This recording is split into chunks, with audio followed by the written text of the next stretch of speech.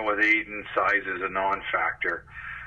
He probably has one of the best engines in the Ontario Hockey League. His compete is off the chart. I mean, he's go all the time, and he wants the pucks. He wants to make things happen every shift, and that's generally what he's trying to do. Barrett's one of those guys that he does it. I think he does it pretty much all. Like he can add the offense. He definitely plays well in his own end. He's real good on draws. Do you know what I mean? So he can call his name. He can play the power play. He can kill penalties. And he's a great teammate. We're trying to figure out sort of the best fit for our guys right now. But you want to talk about speed. He's got all kinds of speed and all kinds of skill. I think Adam is probably looking at this year as a bit of a breakout year for himself. If you're watching NHL hockey on a Saturday night or whatever night, it's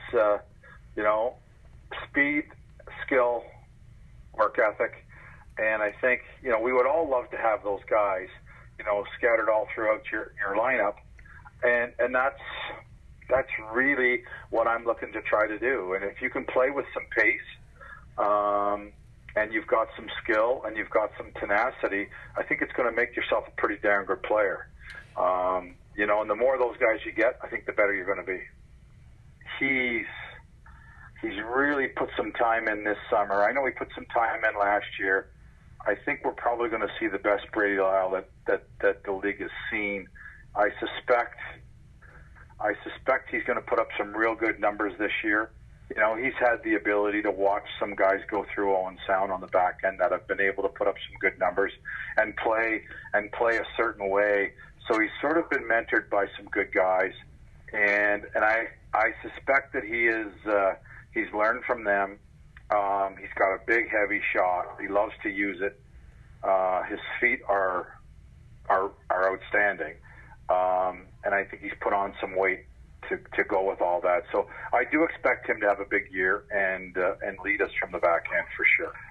Those five guys, they're big, they're physical, and quite honestly, they all have pretty good feet. They're not big, slow, with no mobility. They're all pretty good footed guys, which is what I like.